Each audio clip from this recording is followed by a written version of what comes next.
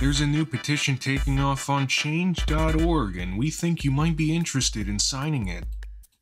Change.org, petition to hire 1 million people to put their fingers in the shoot hole of people's guns so they can't shoot them. It's still gonna shoot, and they're gonna lose a finger. No, the finger blocks the bullet. We can do this. This is a gun we're talking about. The projectile is fired using an explosion, not by compressed air of a toy gun or the elastic forces of a slingshot. People would be lucky if they only lost their finger. The finger blocks it. The finger won't block it. The shaft is only there for keeping the bullet straight. All the propulsion happens behind the bullet.